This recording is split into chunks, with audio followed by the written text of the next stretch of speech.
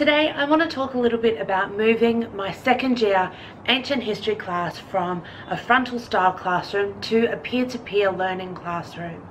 This course is called Early Greece from Troy to Marathon, and it's a course that I inherited. I'll link in the description box below to an abbreviated syllabus that includes my amendments to the class.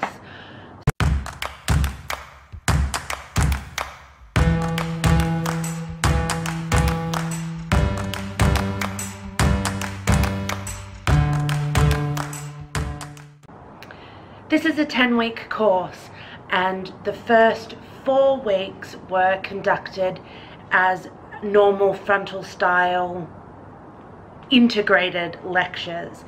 That is, over the 2 hours we spent a little bit of time me talking through the material in a regular lecture style environment, and a little bit of time doing what we would normally do in webinars, reading the text, going through articles, analysing the historical context, all of that good stuff. But what I wanted to do with this class is move them to a style where they were much more in control of the material that we covered. This class doesn't have an exam, it's assessed by 2 essays. And I thought that this would be a really good opportunity to teach them some broader skills about research, about critical analysis, about critical engagement with the material. Up until this point, they've done relatively little archaic specific Greek history. In Intro to Ancient History, we do a little bit of archaic history, but sort of go straight on to classical Greek history, Near Eastern history, and on from there. So this is the first chance that they have to engage with the fact that we don't really have any idea what's going on. We have evidence, we have artistic evidence and literary evidence and material evidence, but we need to figure out a way to put all those things together. So really the aim behind moving to a complete peer-to-peer, student-led, student-centered classroom is so that they can get their heads around that in an environment that they feel that they can control. So what we've done so far is the 4 frontal lecture seminar style classes and 1 instructor-led workshop. So that was a workshop led by me in which they prepared a whole pile of material, and you can see from the abbreviated syllabus all of the material that I require them to read beforehand. And then I posed a question to them, and that was, what is the place of written law in fledgling democracy? And put them into 3 groups and wanted each group to construct a mini lecture style presentation of an introduction to the problem, a textual analysis, and a concluding section that fit this topic into a broader context of not only what we've already covered in the class, but what they have done previously in their degrees. And then each group had to present one of these sections at the end, which were randomly assigned. What went well? I felt really happy with the discussion that the groups had.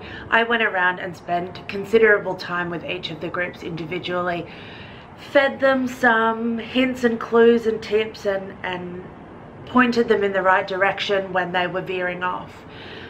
And they all really engaged in a critical and intelligent way with the texts that we were reading, and also with the scholarship that they had been assigned to read. The presentations actually were very good. They were thorough and clear. They presented well. I think one of the biggest problems that they had is they presented to me rather than to their peers, which I'm hoping as we move on they'll get more used to the idea of presenting to their peers. What didn't go so well?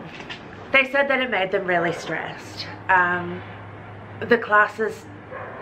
The groups all said that they didn't feel prepared for this kind of class. Even though we had talked about it previously, I think that they just had no idea what to expect. One student later said that it was just so different from what they normally do that kind of it was a shock to the system. So we are doing one more fully instructor-led workshop, which is next week. And instead of just kind of launching into it, instead I'm going to provide, in addition to the readings, also some prompt questions, which we will take the discussion from, so that they can read in a more targeted way and think about how they should read through both the scholarship and the primary source material. What I'm hoping will happen is we will be able to move to a system of complete peer-to-peer learning, in which they are choosing the readings, they are assigning readings to their classmates, they are conducting the classes and coming up with the questions, obviously with a lot of input from me, a lot of guidance.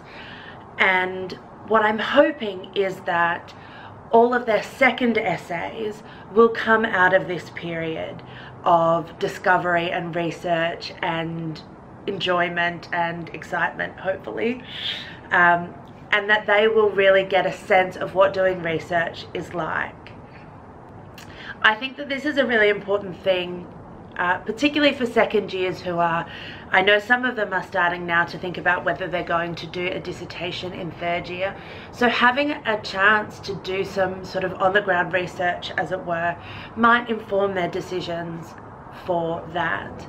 And I also think that it's just a really great skill for them to have, to be active, involved learners, and to start thinking about themselves as scholars, because they are scholars. They are, in the least condescending way possible, toddler scholars.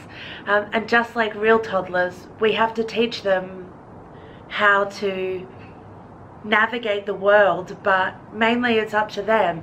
We give them the tools and they do the work, and that's what I'm hoping will happen. I am going to come back at the end of the term and update on how the whole course went, how they found moving to a complete peer-to-peer model, and whether it actually worked. So I will see you again next week. Thanks for watching. Bye.